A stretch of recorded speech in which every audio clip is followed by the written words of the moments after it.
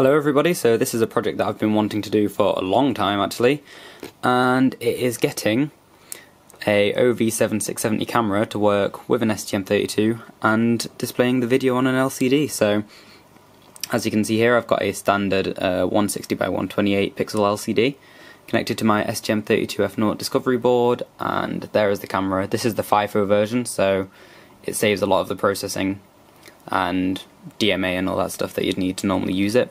And this doesn't have a DCMI interface, so it's just connected to predominantly the GPIO-B port. So if I move my hand in front of the camera, you can see I can give it a wave.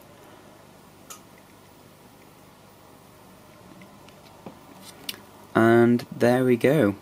So I'm currently actually running my Discovery board overclocked at 64 MHz, and that is to see pretty much what the fastest achievable frame rate would be. So the blue pulse is VSync, and that is at 30 Hz, so it's running at 30 frames per second, and this here is the clock going into the LCD, because the LCD is driven through SPI, and as you can see, the fastest that I can send all of the pixels to the screen is at 20 Hz, or 21 Hz or so.